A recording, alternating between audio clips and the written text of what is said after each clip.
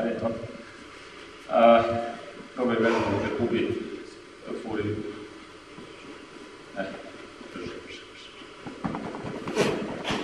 Ovo je jedna od vežbi koja može da vam napravi živo relaksirano telo.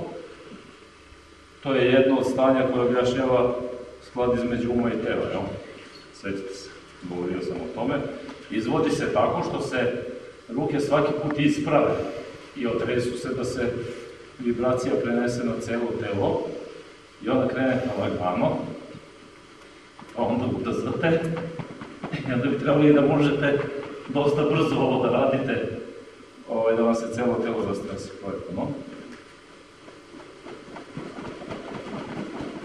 Osnije. Ovo je već bolje. Sada, ako je ovo u redu, pošto bi ruka trebala da bude relaksirana kao i čitavo telo, onda ćete ovako da zaljuljate ruku i on neće znati u kom momentu ću ga testiram. Vidite problem, jel? Znači, gledajte, ruka je opuštena i partner jednog momenta podiže. I ovo je sve dobro. Ovaj test, ili kad zamašete rukom, je taj da hoćete da napravite nepokretno rame, da biste ostali stabilni. I probaj da ukočiš rame i da, eto. Naravno, sva sila tada prođe kroz to kruto rame i vaše telo se ponaša ovako. Bez obzira da li je ovako test ili samo ovo test. Međutim, ako vi imate usmerenje kroz ovu ruku dole, to rame krene gore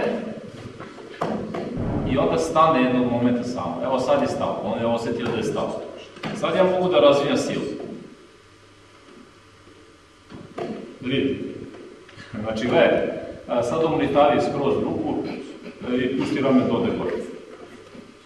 Ne ti da dižeš rame, ja ću ti podignuti rame, ti gledaš pravo. Znači, ako je ruka mlitava, to je isto kao da je kruto i deša se opet isto. To znači opet ono usmerenje kroz ruku dole. Ruka normalno visi pod desnom gravitacije ovako i usmerenje je prirodno kroz ruku dole. Vidite, rame krene, stane, evo sad je stalo. I sad je dobro. To znači, ukoči ramena. Ako su mu ramena kruta, to nije problem nikad. Također ako su ramena mlitava, on je očigledno slabo. Sad probajte imaš utisak da ti se sliva ovako, sve nešto dole kroz pod, pusti malo ruke, tako dole. Gledajte, ramena krenu, evo sad su stala. I sad je ostavljeno. Isto je, znači gledajte, pusti, smo rekli, ovo je dobro. Znači, isto je kao kad ja mrdam. Ne, kad imaš usmerenje dole sve vremeno.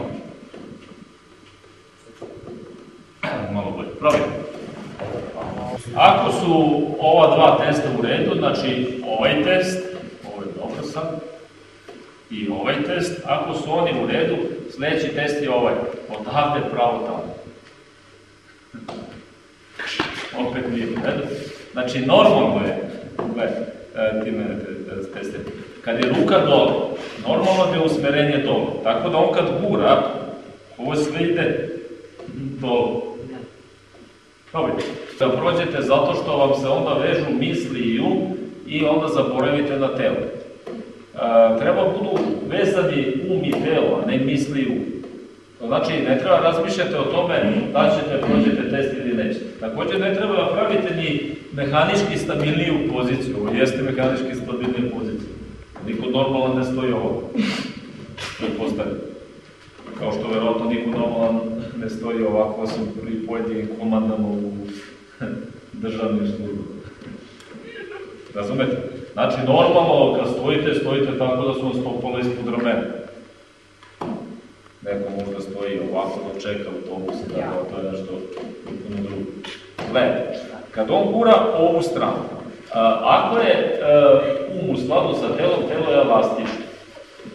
I sva sila ide dole u podlogu. Da li vidi? Sad gledajte šta se dešava.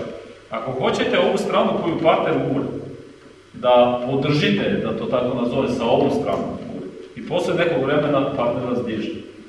Ovu stranu, u stvari, podržava ova strana. Znači, on, kad gura ovu stranu, podržava je ova strana. Ovo tone dole. Probajte.